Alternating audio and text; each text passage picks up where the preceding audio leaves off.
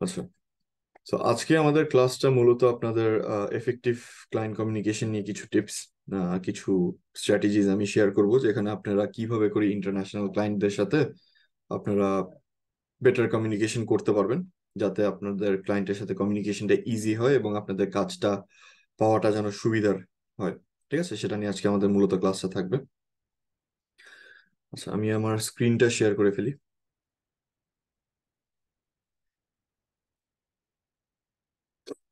আমার স্ক্রিনটা কি দেখা যাচ্ছে? জি, জি দেখা স্যার। যাচ্ছে। আচ্ছা, okay, perfect.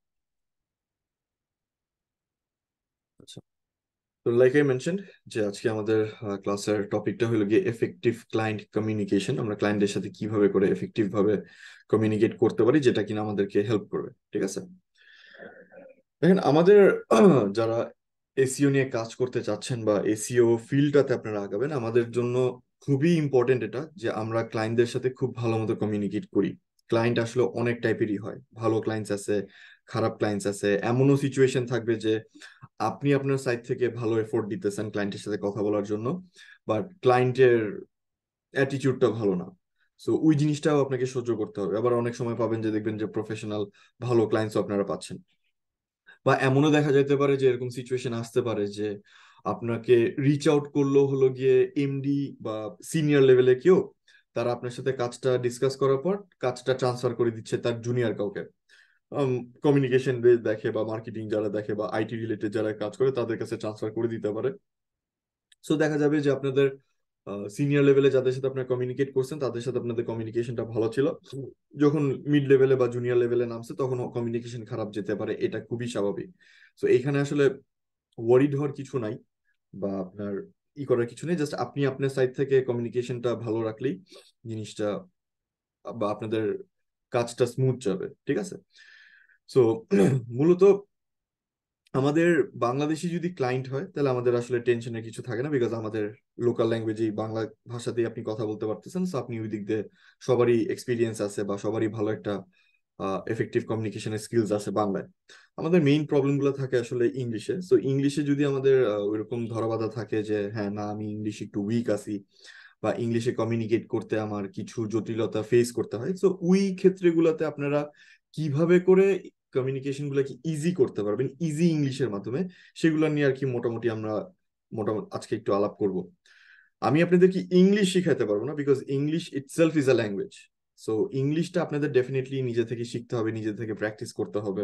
আপনারা চাইলে ইংলিশের উপরে যে 10 মিনিট স্কুলের যে কোর্স গুলো থাকে সেখান থেকে আপনারা কোর্স করতে পারেন, কোর্স কিনে basic English, mid level English, advance ইংলিশের উপরে কোর্স গুলো করে নিজের ইংলিশের দক্ষতাটা চাইলে বাড়াইতে পারেন। এর পাশাপাশি আপনারা ইংলিশের জন্য বেটার করার জন্য যেটা করতে পারেন সেটা হলো গিয়ে আহ, ইংলিশে কিছু মুভিজ দেখেন, টিভি সিরিজ দেখেন, ইংলিশ নিউজ পেপার পড়েন। মানে রিসোর্সের কোনো অভাব নাই ইংলিশ শেখার। সো এই প্র্যাকটিস গুলো যদি নিজে থেকে করতে পারেন তাহলে আমি মনে করি যে আপনাদের জন্য খুবই জিনিসটা হেল্পফুল হবে, আপনারা ইংলিশটাকে অনেক ভালো মতো শিখতে পারবেন। কারণ আমি এটা কেন বললাম, বিকজ আমি ইংলিশ শিখছি এইভাবে। আমি ইংলিশে কখনো কোর্স করিনি, আমি নিজে কখনো ইংলিশে কোর্স করিনি। আমি ছোটবেলা থেকে দেখা যাচ্ছে যে কার্টুন বলেন বা যেটাই বলেন, আমার মুভমেন্ট বা আমার স্কেজুল গুলো ছিল ইংলিশ নিয়ে। তো ওইখান থেকে দেখতে দেখতে শুনতে শুনতে শিখতে শিখতে প্র্যাকটিস করতে করতে ওইভাবে করে আমি মূলত ইংলিশটা শিখছি। সো আপনারা চাইলে এই জিনিসটা ফলো করতে পারেন যদি আপনাদের ইচ্ছা হয়। তো আমাদের ক্লায়েন্ট কমিউনিকেশনের প্রথমত আমাদের যেটা করতে হবে সেটা হলো গিয়ে আমাদের নিজেদেরকে আগে রেডি করতে হবে। আমরা যে একটা ক্লায়েন্টের সামনে যাব তার আগে আমাদেরকে নিজেদেরকে রেডি করতে হবে। নিজেদেরকে কিভাবে করে রেডি করব? আচ্ছা, সাপোজ আপনি বা আপনার আপনি নিজে as a freelancer, individual freelancer হিসেবে যদি আপনি অ্যাপ্রোচ করেন, বা আপনি আপনার কোনো একটা কোম্পানি খুললেন, সেই কোম্পানির মাধ্যমে যদি আপনারা মনে করেন কোনো ক্লায়েন্টকে অ্যাপ্রোচ করেন, তাহলে সর্বপ্রথম আপনাকে যেটা করতে হবে সেটা হলো গিয়ে নিজের একটা পার্সোনাল পোর্টফোলিও ক্রিয়েট করতে হবে। পোর্টফোলিও শব্দটার অর্থ কি আমরা জানি? কেউ কি বলতে পারেন পোর্টফোলিও শব্দটার অর্থ কি? আমাদের কাজের শোকেজ আর কি। কাজের শোকেস, ভেরি গুড। সবার ক্যামেরা অফ কেন? আমি মনে হয় ফার্স্ট ক্লাসে বললাম ক্যামেরাটা অন রাখতে। তো চেষ্টা করি সবাই ক্যামেরাটা অন রাখতে। আচ্ছা, তো ইয়েস, পোর্টফোলিওটা হলো কি আমাদের কাজের শোকেস, যেটা আমরা আরেকটা ক্লাসেও ডিসকাস করলাম, আমার ক্লাসে হয়তো আমরা ডিসকাস করলাম যে আমরা যে কি কি কাজ করছি আমরা নিজেরা সোফার কোন কোন ক্লায়েন্টের কাজ করছি সেটারই একটা হাইলাইট বা একটা মানে একটা কেস স্টাডি রেডি করতে, কেস স্টাডি ঠিক না, জাস্ট ডিসপ্লে করার জন্য আমাদের যা লাগে সেটাকে আসলে মূলত পোর্টফোলিও বলা হয়। সো পোর্টফোলিওটা আপনি কিভাবে করে রেডি করতে পারবেন? পোর্টফোলিওটা আপনি আপনার পার্সোনাল যদি একটা ওয়েবসাইট রাখতে পারেন যেটা সব থেকে বেশি এফেক্টিভ, সেটা আপনার জন্য সব থেকে বেশি কাজে আসবে। সো নিজের ওয়েবসাইটটা হলো কি নিজের সব থেকে বড় পোর্টফোলিও। সো স্যার ওয়েবসাইটের এখানে মধ্যে। একটু জি। কথা বলি। জি। আমরা তো স্যার এসিও তে নিউ, সো আমরা এসিও তে আগে কখনো কাজ করিনি, পোর্টফোলিও কিভাবে কি করব? আচ্ছা, ইন দ্যাট কেস আমি যেটা বলতে পারি যে আপনি পোর্টফোলিও, যেহেতু আপনারা এসইও তে নিউ, আপনারা আজ পর্যন্ত কাজ করেন না ক্লায়েন্ট, স্বাভাবিক ক্রমে আপনাদেরকে পোর্টফোলিও পাওয়াটা আপনাদের জন্য টাফ হবে। সো এইটার জন্য সব থেকে বড় হেল্প যেটা হবে সেটা হলো গিয়ে আপনি যদি নিজের কোনো একটা সাইট তৈরি করতে পারেন যেটা আপনি র্যাঙ্কে আনতে পারতেছেন, সেটাই আপনার সব থেকে বড় পোর্টফোলিও। ফর এক্সাম্পল, আপনি এসইও নিয়ে কাজ করতেছেন, আপনি বাংলাদেশের মার্কেটকে টার্গেট করতে যাচ্ছেন। সো আপনার সেই ক্ষেত্রে টার্গেটেড কিওয়ার্ড কি থাকবে? SEO expert in Bangladesh, SEO expert in Dhaka, বা best SEO expert in Bangladesh, correct? এই কিওয়ার্ডের মধ্যে, এই কিওয়ার্ডের যদি আপনি আপনার ওয়েবসাইটকে র্যাঙ্ক করতে পারেন এবং আপনার ক্লায়েন্ট যদি আপনাকে খুঁজে পায়, মোট কথা আপনার ক্লায়েন্ট যদি এই কিওয়ার্ড সার্চ করে আপনাকে খুঁজে পায়, তখন যদি সে আপনাকে বলে যে ভাই আপনি তো আসলে এসইও তে নিউ, আপনি কি কাজটা করতে পারবেন কি না, সেটা আর কি, আহ, সেই জিনিসটা আপনারা আসলে কি করতে পারেন, বা এটা আসলে আমরা কিভাবে করে বুঝতে পারি, তখন বলবেন যে দেখেন আপনি আমাকে কিভাবে করে খুঁজে পেয়েছেন। সে বলবে ডেফিনেটলি আপনাকে গুগল করছি। আপনি যদি আমাকে খুঁজে পেতে পারেন, আমার কাজ তো আমি করছি, এর থেকে বড় পোর্টফোলিও কি? অ্যাজ আ মার্কেটার আপনার ডেফিনেটলি আনসার অনেক স্ট্রং থাকা লাগবে। তো তখনই সে ট্রাস্ট করবে যে না, তার কথা তো ঠিক আছে, আমি তো তাকে এইভাবে করেই খুঁজে পেয়েছি। তো সে যদি তারটা করতে পারে, definitely he has the experience. তো এরকম করেই টুকটাক ছোটখাটো কাজ করে আপনার পোর্টফোলিও ক্রিয়েট করতে পারেন। এই হলো গিয়ে একটা ওয়ে। সেকেন্ড আরেকটা ওয়ে যদি পোর্টফোলিও ক্রিয়েট করতে চান, সেটা করতে পারেন হলো গিয়ে আপনার পরিচিত যারা আছে, পরিচিত যাদের বিজনেস আছে তাদেরকে আপনি একটা ফ্রিতে ওয়েবসাইট করে দিলেন। যাদের লোকাল বিজনেস আছে, ধরে নেন তার বিজনেসটা জন্য ওয়েবসাইটের কোনো প্রয়োজন নাই, তার বিজনেসটা ওয়েবসাইট দিয়ে কোনো সেল টেল বলেন বা যেটাই বলেন কোনো কাজে আসে না, তারপর আপনি খুলে দেন, তাকে ওই কিওয়ার্ডে বাংলাদেশে কিছু কিওয়ার্ডে র্যাঙ্ক এনে দেন, ওইটাও আপনার একটা প্রজেক্ট হিসাবে কাজ করতে পারে। আমি কি বুঝতে পারছি? সো এরকম করে টুকটাক নিজে দুই চারটা সাইট নিয়ে যদি কাজ করেন, দুই চারটা সাইট যদি আপনি র্যাঙ্কে আনতে পারেন, এটাই আপনার পোর্টফোলিও। আচ্ছা, নেক্সট যেটা করতে পারি ওয়েবসাইটের পাশাপাশি আমরা যেটা করতে পারি সেটা হলো মার্কেট প্লেস। আমরা যখন মার্কেট প্লেসে কাজ করব তখন আমরা দেখা যাচ্ছে যে আমরা বিভিন্ন ক্লায়েন্টের কাজের জন্য বিড করি, বা ক্লায়েন্টের কাজের জন্য আমরা প্রপোজাল পাঠাই, বা একসেপ্টেন্সের জন্য আমরা আপনার যত ধরনেরই বিডিং হোক বা যেটা হোক আমরা সেটা ট্রাই করি। সো এই জিনিসটা আপনারা চাইলে করতে পারেন। আপনারা চাইলে মার্কেট প্লেসের জন্য, মার্কেট প্লেসে যখন কাজ করবেন, টুকটাক কাজগুলো যখন করবেন, সেটাও কিন্তু আপনার একটা পোর্টফোলিও। আপনি ফ্রিল্যান্সার হিসাবে মনে করেন আমি আজকে ফাইবারে একটা পোস্ট দিলাম যে আমার একজন কিওয়ার্ড রিসার্চ স্পেশালিস্ট লাগবে যে কিনা আমার কিওয়ার্ড রিসার্চ করে দিবে। So, এরকম যদি আমি একটা পোস্ট দিই, সাপোজ আপনি আমার কাজটা করলেন, হ্যাঁ যদিও আমি মুশফিকুল হাসান নামে দিছি, কোনো কোম্পানির মাধ্যমে দিই না, বাট আলটিমেটলি আমি আপনার একটা ক্লায়েন্ট। আপনি যদি আমার কাজটা ভালো মতো করে দেন, আপনি আমার কাছ থেকে পেমেন্ট পাচ্ছেন, এর পাশাপাশি আপনি আমার কাছ থেকে একটা রিভিউ পাচ্ছেন। ওই রিভিউটা স্ক্রিনশট যদি নিয়ে আপনি আপনার ওয়েবসাইটে বা অন্য জায়গায় ডিসপ্লে করেন, that is also your portfolio. ওইটাও আপনার একটা পোর্টফোলিও। ঠিক আছে? আচ্ছা, আর এর পরবর্তীতে সোশ্যাল মিডিয়া যেটা আছে, আমাদের সোশ্যাল মিডিয়া বলতে আমরা ফেসবুকই বুঝি না, ফেসবুকের পাশাপাশি আমাদের এখন প্রফেশনালের দিক দিয়ে চিন্তা করতে গেলে, প্রফেশনালিজমের দিক দিয়ে চিন্তা করতে গেলে আমাদের লিঙ্কডইনটাও অ্যাড হয়। সো ফেসবুক এবং লিঙ্কডইন দুইটাই যদি আপনি মেনটেন করতে পারেন, দুইটাই যদি আপনি ভালো মতো মেনটেন করতে পারেন, আপনার নিজের মার্কেটিং গুলো আপনি করতে পারেন, তাহলে দেখা যাবে যে আপনি আপনার একটা ভালো পোর্টফোলিও বা আপনার নিজের একটা ব্র্যান্ড আইডেন্টিটি আপনি তৈরি করতে পারতেছেন।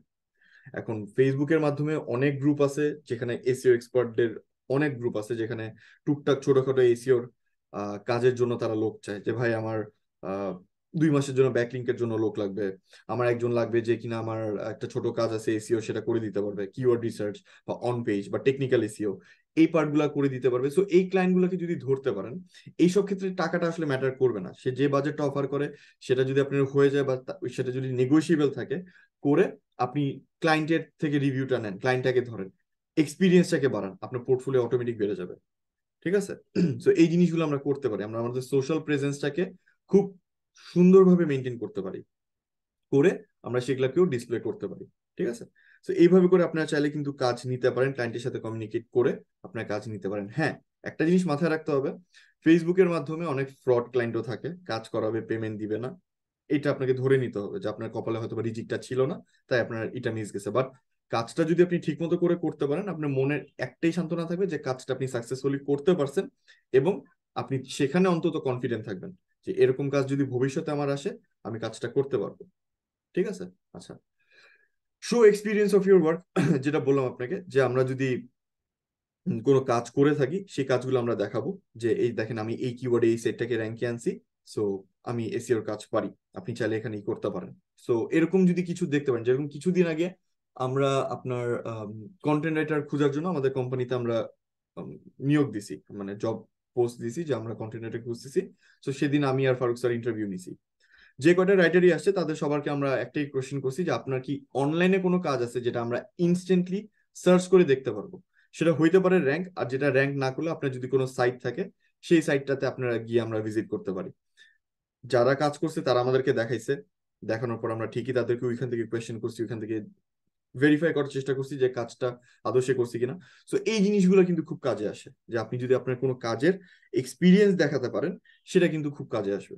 আচ্ছা, gate real reviews with reference. আচ্ছা, এই পার্টটা যেটা বললাম, যে আপনি যখনই কোনো ক্লায়েন্টের কাজ করবেন, কাজ করার পর চেষ্টা করবেন তার কাছ থেকে একটা রিভিউ নেওয়া।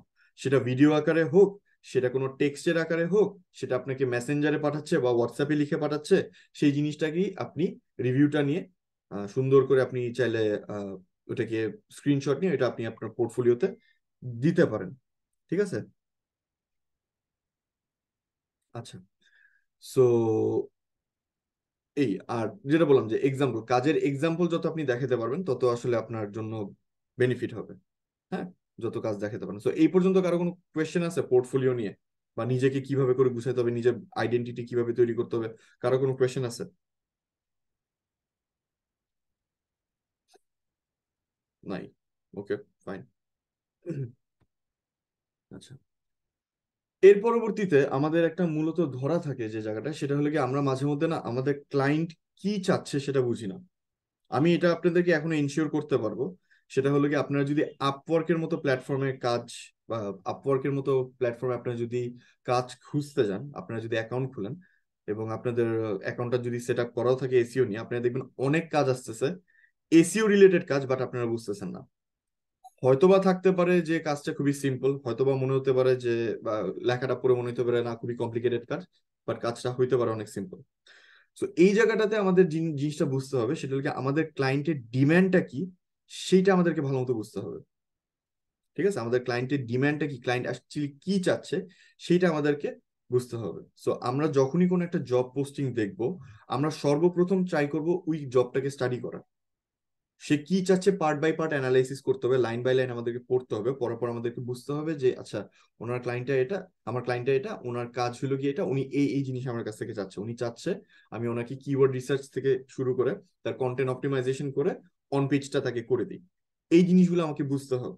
তো এই জিনিসগুলো আপনি আর চাইলে একটু সময় নিয়ে যদি কোনো কিছু কমপ্লিকেটেড মনে হয়, সেই পার্টটা কপি করে আশেপাশে যারা আছে তাদের কাছে অ্যাডভাইস নেন, আপনারা আমাদের কাছে আসেন, আমরা আপনাদেরকে গাইড করি যে না এখানে ক্লায়েন্ট এটা চাচ্ছে, এটা বুঝাচ্ছে।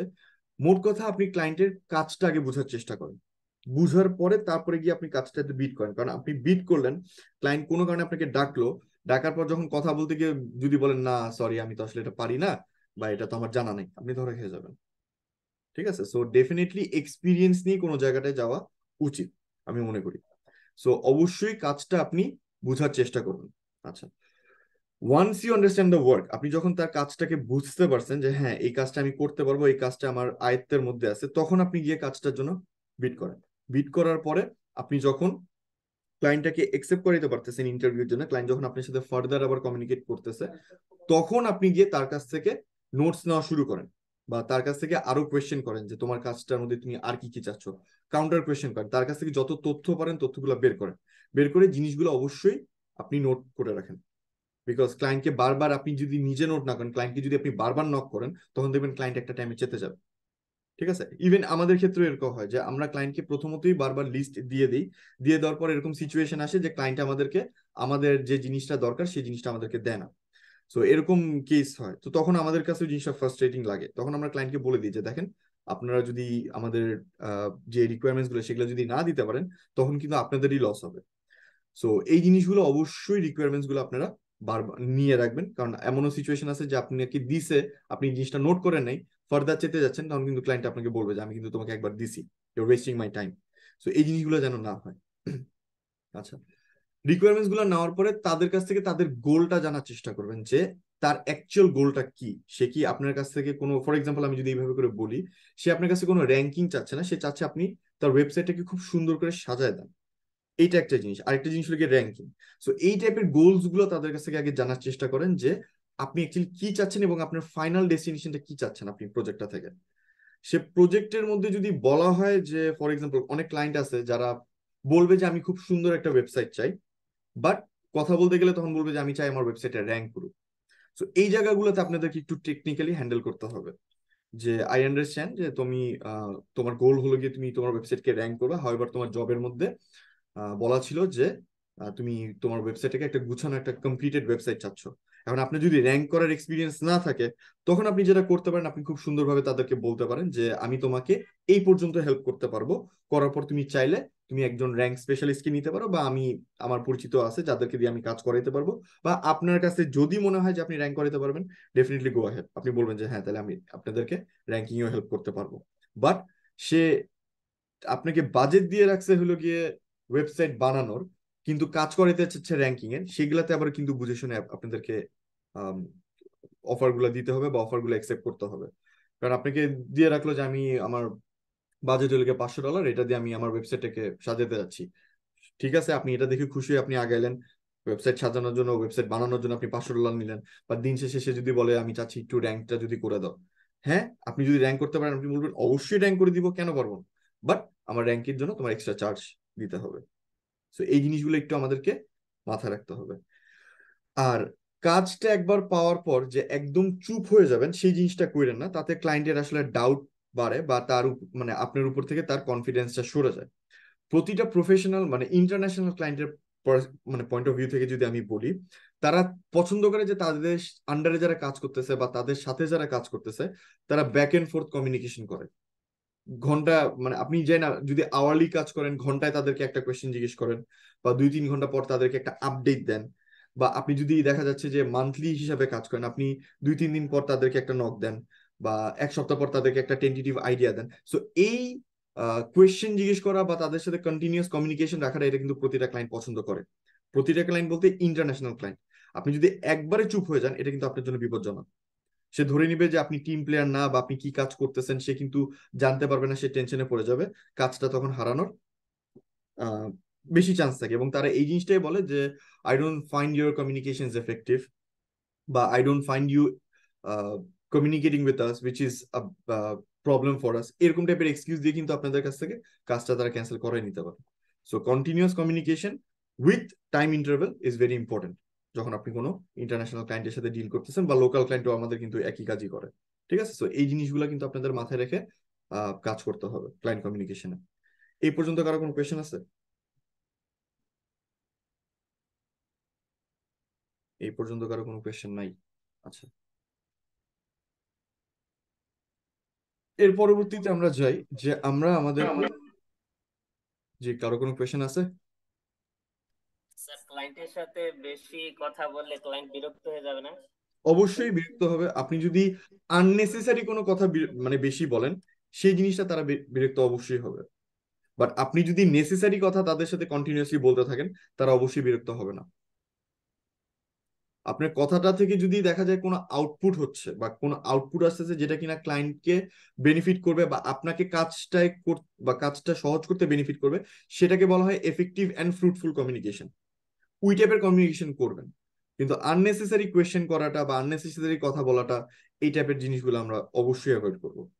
কারণ বাংলাদেশের ক্লায়েন্ট ফ্রি থাকলেও, মানে তাদের হাতে সময় থাকলেও, ইন্টারন্যাশনাল ক্লায়েন্টদের হাতে কিন্তু সময় একদম থাকে না। আমরা দেখা যাচ্ছে কাজের মাঝখানে, ক্লাসের মাঝখানে আমরা অনেক ফোনে কথা বলি বা ফোন টোন ইউজ করি। আপনি বাইরে যখন ক্লায়েন্টের সাথে কাজ করেন, দেখবেন তারা ফোন বেয়ারলি ধরে। একদম ইমার্জেন্সি ছাড়া তারা ফোন রিসিভ করে না, এছাড়া কিন্তু ফোন নিয়ে তারা কেউ কাজ করে না, আনলেস এন্ড আনটিল তাদের কাজ রিলেটেডই ফোনে কোনো কমিউনিকেশন করতে হয়। সো তাদের হাতে মানে আননেসেসারি কথা বলার সময়টা কিন্তু তাদের একদমই নাই। সো এই জিনিসটা আমাদেরকে মাথায় রেখে করতে হবে। কোয়েশ্চেনটা ভালো ছিল। সো আমাদের ডেফিনেটলি যেটা করতে হবে যে ক্লায়েন্টের সাথে যে কাজ, যতটুকু আমাদের কমিউনিকেশন করা দরকার, যতটুকু আমাদের জানা দরকার, আমরা ততটুকুই রাখবো কমিউনিকেশনটা। আমি কি বুঝতে জি পারছি? জি।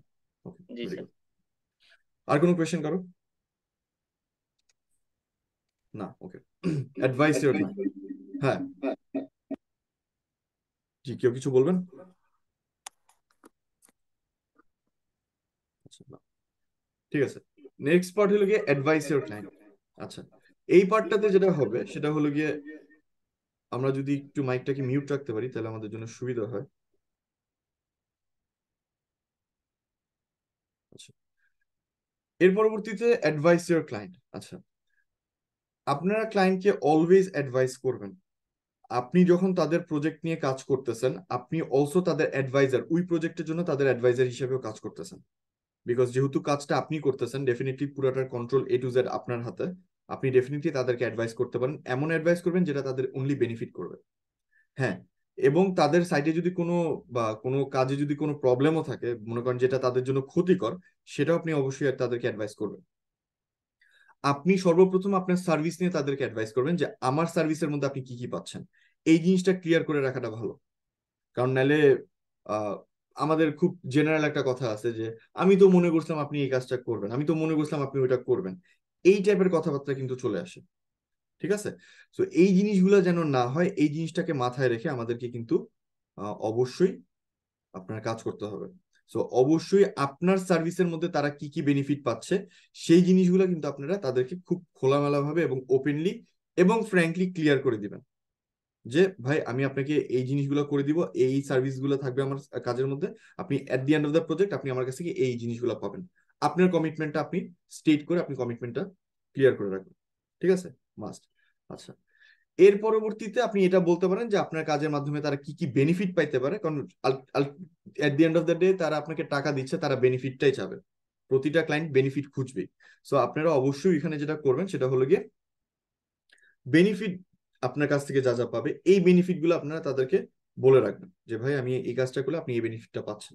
ঠিক আছে? বেনিফিট গুলো তারা আপনার বলে রাখবেন। আচ্ছা, এর পাশাপাশি আপনাকে যদি মনে হয় যে তারা একটা কাজ আপনাকে দিছে যেটার কিনা, ফর এক্সাম্পল আপনি এসিও করেন, এসিওর পাশাপাশি আপনি এই জিনিসটা পারেন ফেসবুক অ্যাড, ফেসবুকে অ্যাড বুস্টিংটা বা গুগলে অ্যাড রান করে, এটা আপনারা অনেক ভালো পারেন। এরকম যদি কোনো সার্ভিসেস থাকে যেটা কিনা তার বিজনেসকে বেনিফিট করতে পারে, আপনি তাহলে এরকম রিলেটেড সার্ভিস তাদেরকে অফার করতে পারেন। তাদেরকে কিন্তু আপনি অফার করতে পারেন যে দেখো তোমার অর্গানিক র্যাঙ্কিং তো করতেছোই করতেছো, বাট এর পাশাপাশি তোমার পেইড মার্কেটিং করলে তুমি কিছু ইনস্ট্যান্ট লিড পাইতে পারো, যেটা দিনে তোমার হয়তো বা কস্টিং গুলো উঠে আসতে পারে। সো এই টাইপের কিছু ভালো ভালো সলিউশন তাদেরকে দিবেন, এবং এমন কিছু সার্ভিস তাদেরকে বলবেন যেটা কিনা আপনার আয়ত্তে আছে। ঠিক আছে? আপনি যদি যে সার্ভিসটা রিলেটেড কোনো সার্ভিস আপনি যেটা পারবেন, চেষ্টা করবেন সেগুলোই অফার করা। বাট এমন কোনো সার্ভিস বলতে যায় না যেটা কিনা আপনি পারেন না। বা আপনি যদি বলেন যে হ্যাঁ তোমার গুগল অ্যাড রান করলে অনেক ভালো হবে, কিন্তু গুগল অ্যাড আমি পারি না, তুমি একজনকে হায়ার করো। খুবই ভালো আইডিয়া দিছেন, সেও খুশি হয়েছে, ক্লায়েন্টও খুশি হয়েছে। ক্লায়েন্ট একজনকে হায়ার করলো, ওই গুগল অ্যাডস এর জন্য যাকে হায়ার করলো, মনে করেন আমাকে হায়ার করলো। আমি এমনও হইতে পারে যে আমি তাকে বলতে পারি যে ঠিক আছে গুগল অ্যাডস এর পাশাপাশি তুমি অর্গানিক এসইও করো। সে যদি বলে যে আমি তো অর্গানিক এসইও অলরেডি করতেছি, তখন আমার টার্গেট থাকবে আমি কাজটা আপনার হাত থেকে কেমনে নিব। তখন আপনার কাজে আমি ভুল টুল বের করে তাকে বলবো যে দেখো তোমার এসইও এক্সপার্ট তো এই ভুলগুলো করতেছে, এটা তো তোমার সাইটের ক্ষতিকর হবে। ক্লায়েন্ট কিন্তু পড়ে গেছে কনফিউশন। পড়ে যাওয়ার পর সে আইদার আমাদের দুজনেরই বাদ দিবে, আর নাহলে আপনার কাছে কাজটা নিয়ে আমাকে কাজটা দিয়ে দিবে। সো অবশ্যই আমরা মাথায় রাখবো যে খাল কেটে যেন কুমির না আনি, বা নিজের পায়ে যেন নিজেরা কোরাল না মানি। হ্যাঁ, এই জিনিসটা মাথায় রেখে আমরা ওইভাবে করে সার্ভিস অফার করবো। এমন কিছু অফার করবো যেটা আমাদের কন্ট্রোলের মধ্যে থাকবে। আচ্ছা, এবং আপনারা যখনই কোনো সলিউশন অফার করবেন বা যখনই কোনো এক্সট্রা রিলেটেড সার্ভিস অফার করবেন, আপনারা এই জিনিসটা অবশ্যই মাথায় রাখবেন যে এইটার যেন বেনিফিটটা আপনি শো করতে পারেন। এই সার্ভিসটা যে তাদেরকে হেল্প করবে, তাদেরকে যে এফেক্টিভ, তাদের বিজনেসের জন্য যে এফেক্টিভ, অ্যান্ড জিনিসটা যে তাদেরকে ফাইন্যান্সিয়ালি বা অন্য যে দিক দিয়েই হোক বেনিফিট করবে, এই জিনিসটা তাদেরকে বলবেন এবং পারলে দু একটা এক্সাম্পল দেখাবেন।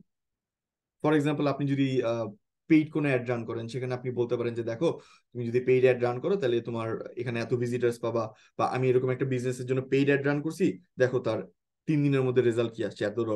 সো এখান থেকে সে এত টাকার বিজনেস করতে পারছে বা $1 বিজনেস সে করতে পারছে। এরকম কিছু এক্সাম্পল তাদেরকে অবশ্যই শো করবেন। কারণ ওরা জানতেই যাবে যে ঠিক আছে তুমি কি কাজটা করছো, এর কি আসলে কেউ বেনিফিটেড হয়েছে, আদৌ কি কারো লাভ হয়েছে, এই জিনিসগুলো ওরা অবশ্যই জিজ্ঞেস করে। আমি যখন কাজ করছি, আমি যখন কোনো অ্যাডভাইস করছি, তারা আমার কাছে কিন্তু এই জিনিসগুলো চাইছে। সো এক্সাম্পলস দেখাইতে পারলে খুবই ভালো। আর এক্সাম্পলস যদি না থাকে, ইন কেস আপনি যদি মনে করেন অন্ধকারে ঢিল দেন, অন্ধকারে ঢিল দেওয়ার আগে অন্তত চিন্তা করে রাখবেন যে ভালো যেন একটা এক্সকিউজ থাকে, বা ভালো যেন একটা আপনার এক্সকিউজ ঠিক না, এক্সপ্লেনেশন থাকে, যেটা দিয়ে আপনি ব্যাকআপ দিতে পারবেন। যে না, আমি আর কাছে এক্সাম্পল নাই, বাট এই কাজটা করলে আমার লজিক বলতেছে এই জিনিসগুলা, লজিকটা যেন অ্যাকিউরেট হয়, লজিকটা যেন আপনি তাদের কাছে সেল করতে পারেন, এইভাবে করে একটা লজিক রেখে আপনারা আপনার ক্লায়েন্টদেরকে অ্যাডভাইস করবেন আপনার অন্য কোনো সার্ভিসের জন্য। সো সোফার কারো কোনো কোয়েশ্চেন আছে কিনা? ভাইয়া, ক্লায়েন্ট আরেকটা জিনিস চাই বলে, মানে বেশিরভাগ যেটা দেখি যে বাংলাদেশি ক্লায়েন্টরা মানে ভাউচার দিতে বলে, অথবা হচ্ছে কোনো মানে কি বলে এগ্রিমেন্ট টাইপের কিছু একটা দিতে বলে। অবশ্যই, এই বিষয়টা অবশ্যই আপনি ক্লায়েন্ট এগ্রিমেন্ট আপনার কাছ থেকে চাক আর না চাক, আপনি নিজে থেকে এগ্রিমেন্ট অফার করবেন। আপনি নিজে থেকে তাকে এগ্রিমেন্ট অফার করবেন, যেন সে যদি টাকা পয়সা না দেয়, বা সে যদি লাস্টে গিয়ে কথা ঘুরায় ফেলে যে না আমাকে তো এটা তুমি বলো নাই, বা তোমার কাছে তো এক্সপেক্ট করছিলাম, এই টাইপের কিন্তু, বা আমি মনে করছি, বা আমি জানি, এই টাইপের কথা অ্যাভয়েড করার জন্য আপনি নিজে থেকে তাকে এগ্রিমেন্ট দিবেন যে ঠিক আছে, আমাদের কাজটা তাহলে যেহেতু হয়েছে, আমি সেন্ডিং অ্যান এগ্রিমেন্ট, ওইখানে টার্মস এন্ড কন্ডিশন লেখা আছে, তুমি জিনিসগুলো পড়ো, পরে আমাকে একটা সাইন করে পাঠিয়ে দিবা। সো এই জিনিসগুলা তারা যদি আপনার কাছে, ভাউচার তো চাবি স্বাভাবিক, আপনাকে পেমেন্ট করতেছে, পেমেন্ট করার পর ভাউচারটা লেগে বেসিক্যালি একটা ইনভয়েস, বা আপনি যে তাকে যে টাকাটা দিচ্ছে সেটা যে মানি রিসিট বলি আমরা, এই জিনিসটাকে আপনি দিচ্ছেন, কারণ সে আপনাকে পেমেন্ট দিচ্ছে, যদিও তার কাছে প্রুফ আছে, তার কাছে অলরেডি যে প্ল্যাটফর্মের মাধ্যমে পে করতেছে সেখান থেকে একটা প্রুফ আছে, তারপরেও যদি আপনার কাছে ইনভয়েস, আপনি ইনভয়েস দিয়ে দিবেন যে হ্যাঁ আমি তোমার এই পেমেন্টটা করছি, এটা এই মান্থের পেমেন্ট, সবকিছু ইন্ডেক্স মানে উল্লেখ করে আপনি একটা তাকে কমপ্লিট মানি রিসিট বা ভাউচার বা পেমেন্ট স্লিপ যেটাই বলেন সেটা দিয়ে দিবেন। আর যেটা বললেন যে আপনার এগ্রিমেন্ট চাই, এগ্রিমেন্ট তো টোটালি ডিফারেন্ট জিনিস। আপনি নিজে থেকে এগ্রিমেন্টটা দিবেন, বা তাকে বলবেন যে আমি আমাদের যা যা ডিসকাশন হয়েছে, এই ডিসকাশন গুলো তুমি এগ্রিমেন্ট আকারে চাইলে দিতে পারো। এই জিনিসটা আপনি আগে থেকে ডিসকাস করে নেবেন যে we should go for N agreement, এগ্রিমেন্টটা কি তুমি রেডি করবে না আমি রেডি করবো। মোটামুটি শিওর থাকেন ক্লায়েন্ট বলবে তুমি রেডি করো, বিকজ হলো গিয়ে তার হাতে এত সময় নাই। সো যখন আপনাকে দেওয়া হবে, আপনাদের যে কনভারসেশনটা হবে সেটার বেসিসে যে টার্মস এন্ড কন্ডিশন আপনারা রাজি হয়েছেন সেগুলোকে রাখবেন, পেমেন্ট কত টাকার কি এগ্রি করছেন সেটা রাখবেন, কন্ট্রাক্টের লেন্থ কতটুকু, কয় মাস বা কয় বছর বা কেমনি কি কতদিনের কি করতেছেন, এখান থেকে গোলস কি, আপনার রেসপন্সিবিলিটিস কি, এগুলা সবকিছু মিলায় দেন আপনি ক্লায়েন্টকে থ্রো করবেন আপনার আহ, যে এগ্রিমেন্টটা, সেটা ক্লায়েন্টকে পাঠাবে, পাঠানোর পর সে দেখবে, দেখার পর যদি এভরিথিং গোজ ওকে, সে সাইন করে আপনাকে পাঠিয়ে দিবে। এন্ড বাংলাদেশি যদি ক্লায়েন্ট হয়, ওই সাদা কাগজ কোম্পানি প্যাড এগুলাতে না করে অবশ্যই একটা 300 টাকার স্ট্যাম্পে আপনার এগ্রিমেন্টটা করে নিবে, প্রপারলি একটা লয়ারকে দিয়ে দেখায় একটা স্ট্যাম্প কেমনে করতে হয় করে, 300 টাকা স্ট্যাম্প একটা করে নেবেন, যাতে ফিউচারে যদি আপনাদের মনে হয় যে না আমরা লিগেল অ্যাকশনে যাব, তখন আপনি লিগেল অ্যাকশনে কোনো লিগেল স্টেপস নিতে পারবেন, যদি কোনো ক্লজ বা কোনো টার্মস অ্যান্ড কন্ডিশন ফলো না করা হয়। আমি কি বুঝাতে পারছি? সো ডেফিনেটলি আপনি এগ্রিমেন্টে যাবেন। জি, আর কারো কোনো কোয়েশ্চেন?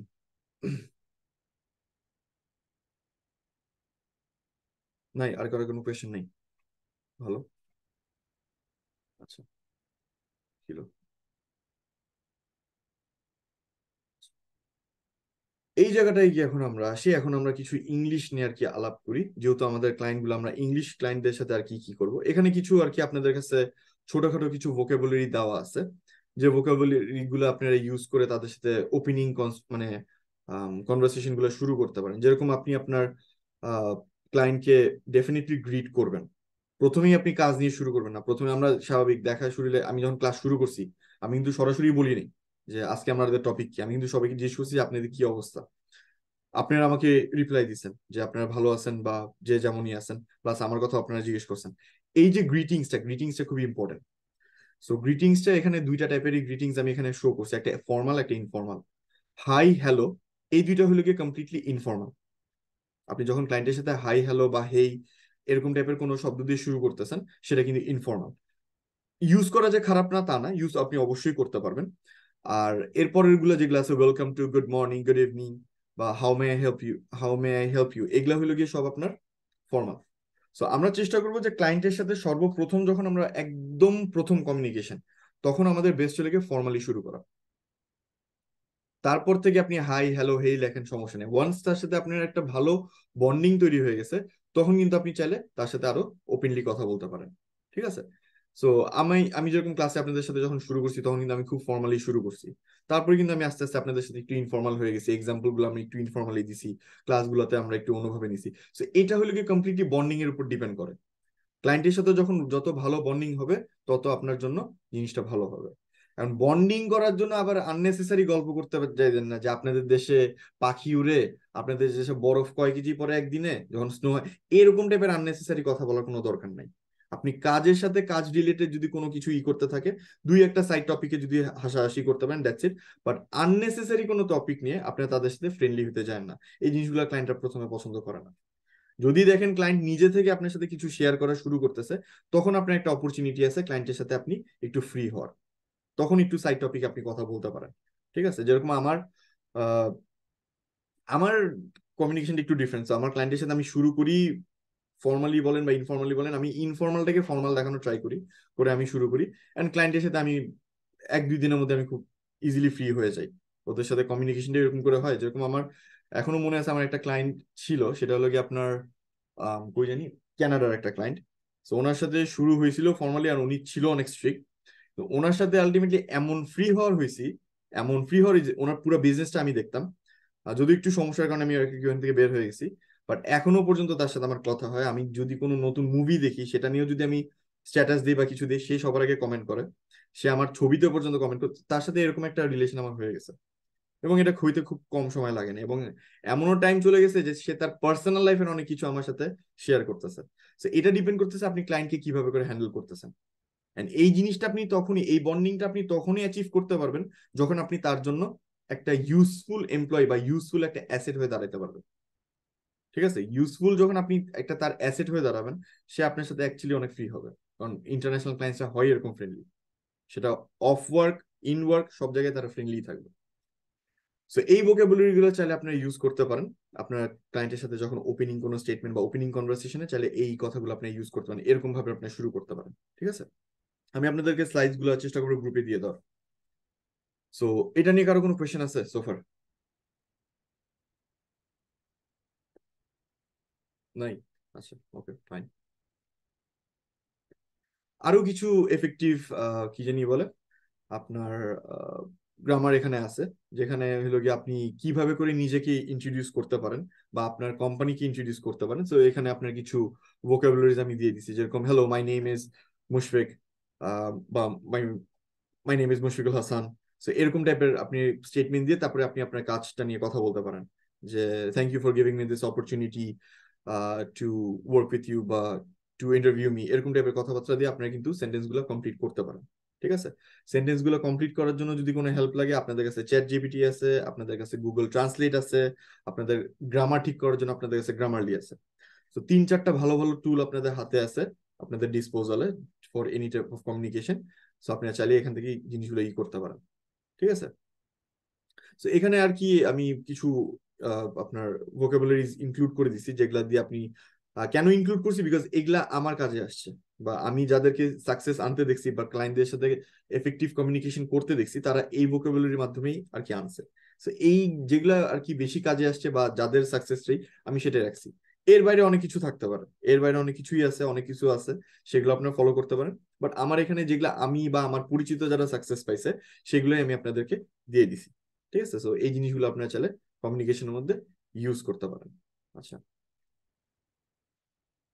এখানে যে ভোকাবুলারি গুলো আছে, এই ভোকাবুলারি গুলো আপনারা ইউজ করতে পারেন তখনই যখন আপনারা ক্লায়েন্টের কোনো নিডস জানতে চাবেন। ঠিক আছে, ক্লায়েন্টের কোনো চাহিদা বা ক্লায়েন্ট কি চাচ্ছে সেই জিনিসগুলো বা সেই তথ্যগুলো বের করার জন্য যদি কোনো ভোকাবুলারি আপনাদের লাগে, আপনারা চাইলে এখান থেকে ইউজ করতে পারেন। For example, you can check out this service, আপনার যে অন্য কোনো সার্ভিস আছে বা আপনার যে রিলেটেড কোনো সার্ভিস যেটা আপনি অফার করতে চান, সেটার জন্য কিন্তু আপনি এটা অফার করতে পারেন। তারপরে this service would be best for your marketing, এই টাইপের কথাবার্তা ইউজ করতে পারেন। দিস সার্ভিসের জায়গায় আপনি আপনার যে সার্ভিসটা আপনি অফার করতে যাচ্ছেন সেটা আপনি ইউজ করতে পারেন। তারপরে আপনি তাকে জিজ্ঞেস করতে পারেন যে আপনি এরকম টাইপের কোনো সিমিলার সার্ভিস এর আগে নিয়েছেন কিনা, এই যে এইখানে যে বলা আছে, have you taken this or similar kind of service, এরকম টাইপের কথা দিয়ে আপনি তার থেকে জানতে পারেন যে এরকম কোনো সার্ভিস সে এর আগে নিছে কিনা। আর অবশ্যই তাদের ওপিনিয়ন নেওয়ার চেষ্টা করবেন, যেখানে আহ, আমি সবসময় আমার কোনো একটা অ্যাডভাইস বা কোনো একটা আইডিয়া শেয়ার করার পর আমি ডেফিনেটলি তাকে জিজ্ঞেস করি হোয়াট ডু ইউ থিঙ্ক। আমি এটা আমার মুখের মধ্যে থাকে হোয়াট ডু ইউ থিঙ্ক, এটা আমার মুখে অটোমেটিক চলে আসে, সেন্টেন্স শেষ হওয়া মানে আইডিয়া দিছি মানে আমি তাকে জিজ্ঞেস করবো যে হোয়াট ডু ইউ থিঙ্ক। তার ওপিনিয়ন আমার কাছে নেওয়াটা খুবই জরুরি। ইয়েস নো, ভালো খারাপ, না ভালো হয় নাই, না খুবই ভালো হয়েছে, এটা আমার জানাটা খুবই লাগবে। যদি ভালো হয়ে থাকে তাহলে আমি বুঝবো যে না আমার আইডিয়াস গুলো ভালো যাচ্ছে। সে যদি বলে যে না আইডিয়াটা খারাপ, আমার তাও জানতে হবে যে খারাপ কেন, যাতে এই টাইপের ভুল আমি ফিউচারে না করি। তো এই জিনিসগুলো আপনারা অবশ্যই কোনো কিছু শেয়ার করার পর তার ওপিনিয়নটা নিবেন। ঠিক আছে, আচ্ছা। তারপরে প্রাইসিং নিয়ে, আপনার কাজের ভ্যালু নিয়ে নেগোসিয়েশন, এগুলো তো অবশ্যই আছে। এগুলো আমরা অবশ্যই চেষ্টা করবো পোলাইটলি করার, খুব ভদ্রভাবে করার। আমাদের দেশে যেমন ধাপ করে না করে দেয়, না ভাই পারবো না, এই টাইপের জিনিসগুলো আমরা করবো না। আমরা পোলাইটলি যত পারি আমরা তাদেরকে নেগোশিয়েট করার চেষ্টা করবো। ঠিক আছে, আচ্ছা। এই পার্টগুলো খুবই ইম্পর্টেন্ট।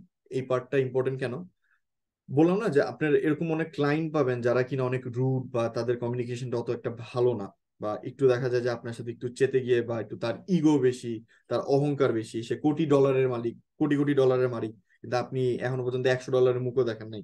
তো তারা আপনাদের সাথে এরকম ভাব নিবে, এটা খুবই স্বাভাবিক। বা অনেকে আছে যে মার্কেটিং ডিপার্টমেন্টে আছে কিন্তু তাও আপনাকে মার্কেটিং অ্যাডভাইসার হিসেবে রাখতেছে, ওই মার্কেটিং ডিপার্টমেন্টের যে কমিউনিকেশন তার জিনিসটা গায়ে লাগতেছে, তো সে আপনার সাথে তখন একটু ওভার পাওয়ার করার ট্রাই করবে। তো ওই সময় আপনি আপনার মাথা ঠান্ডা রাখবেন, আপনি আপনার থেকে প্রপার কমিউনিকেশনটা ধরে রাখার চেষ্টা করবেন, এটা আপনার জন্য খুবই জরুরি।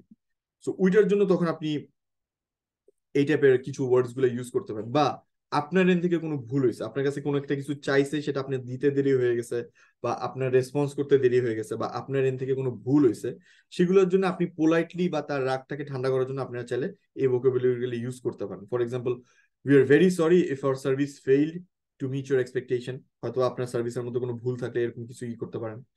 বা I would like to personally apologise for the miscommunication বা ফর মাই ডিলে, এরকম টাইপের কথা। I understand that you feel upset, আপনি তাকে বুঝাচ্ছেন যে আমি বুঝতে পারতেছি তোমার মন খারাপ, দেন আপনি আপনার রিজনটা দেন যে কেন তার মন খারাপটা হয়েছে আপনার সার্ভিসের উপরে, সেই রিজনটা আপনি বলেন। ঠিক আছে, we are very sorry for any inconvenience, I can remedy the situation, মানে আমি, আমার কাছে একটা ওয়ে আছে যেটা দিয়ে আমি চাইলে তোমার এই সিচুয়েশনটাকে ফিক্স করে দিতে পারবো বা তোমার প্রবলেমটাকে সলভ করে দিতে পারবো। ঠিক আছে। বা যদি দেখা যাচ্ছে যে আপনি আপনার ক্লায়েন্টের সাথে কোনো জায়গায় বনাবনি হচ্ছে না, আপনাদের কথাবার্তার মধ্যে ল্যাকিংস থেকেই যাচ্ছে, আপনার মনে হচ্ছে যে না আপনাদের যেহেতু মিউচুয়াল পয়েন্টে আসতেছে না, আপনি কাজটা হারাইতে পারেন, তখন আপনি বলতে পারেন যে I am sure we can reach a solution, let's keep on continuing hour discussion.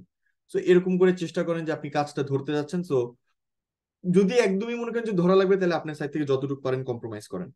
But আমি সবসময় একটা জিনিস বলবো কি, যে একটা লেভেল ধরে রাখবেন, ওই লেভেলের নিচে কখনো নামবেন না। সেটাতে কাজ যদি হারানো লাগে হারান, কাজের অভাব নাই, কাজ একটা গেলে 10টা আসবে, জাস্ট আপনার স্কিলস এর উপর ডিপেন্ড করে। বাট একটা লেভেলের নিচে নিজেকে কখনো নামাবেন না। মোট কথা হলো কি, যেখানে আপনার ইম্পর্টেন্স থাকবে না, যেখানে আপনার প্রায়োরিটি একদম কমে যাচ্ছে, সেই জায়গাটায় আপনি আপনার প্রায়োরিটি ধরে রাখেন। ঠিক আছে, ইম্পর্টেন্স এন্ড প্রায়োরিটি খুবই ইম্পর্টেন্ট একটা জিনিস, এই জিনিসটা আমাদের বোঝাটা খুবই জরুরি। সো আপনি যখন যাকে ঠিকমতো ইম্পর্টেন্স দিতে পারবেন, যখন যাকে ঠিকমতো প্রায়োরিটি দিতে পারবেন, আপনি দেখবেন যে ডেফিনেটলি আপনি আপনার সাইড থেকে এক্সেল করবেন। অ্যান্ড বন্ডিং বলেন, রিলেশন বলেন বা কমিউনিকেশন বলেন, জিনিসটা খুবই ফ্রুটফুল হবে। আপনি যদি একটা সিইও কে ট্রিট করেন একটা, কি বলবো, ফ্রন্ট ডেস্ক অফিসারের মতো, হবে না। আবার আপনি যদি একটা ফ্রন্ট ডেস্ক অফিসারকে সিইওর মতো করে ট্রিট করেন, সেটাও হবে না, কারণ একটা ফ্রন্ট ডেস্ক অফিসার হয়তো বা সিইওর মর্যাদা পেয়ে আপনাকে ওইভাবে করে আপনাকে রেসিপ্রোকেট করতে পারবেন না। ঠিক আছে, সো এই জিনিসগুলো আমরা একটু বুঝে শুনে আমরা এই করবো, যে আমাদের নিজেদের প্রায়োরিটি বা ইম্পর্টেন্স, যাকে যে লেভেলের রেসপেক্ট দেওয়া দরকার, তাকে আমরা ওই লেভেলের রেসপেক্টটা যেন দিয়ে স্যাটিসফাই করতে পারি। সো এই পর্যন্ত কারো কোনো কোয়েশ্চেন আছে? যে 3টা স্লাইড নিয়ে আমি কথা বললাম,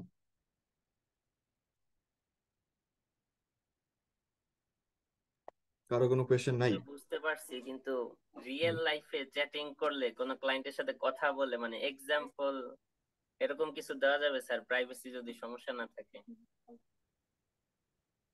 রিয়েল লাইফে? আচ্ছা, আমার রিয়েল লাইফে আমাকে তাহলে একটু চেক করতে হবে যে আমার আপওয়ার্ক অ্যাকাউন্ট, আমি যদিও আপওয়ার্কে কাজ করি না এভাবে, আমার একটু চেক করতে হবে আমার আছে কিনা। বাট আমার স্ট্র্যাটেজিটা আমি একটু আপনাদের সাথে যদিও ক্লাসের পরে শেয়ার করতাম, বাট এখন যেহেতু কোশ্চেনটা কোশ্চেন বলি, আমি না চ্যাটিং এ বিশ্বাসী না। আমি পার্সোনালি চ্যাটিং এ বিশ্বাসী না। কেন আমি আপনাকে বলি, চ্যাটিং এ না কেউ কখনো টোন বুঝতে পারে না। হ্যাঁ স্যার।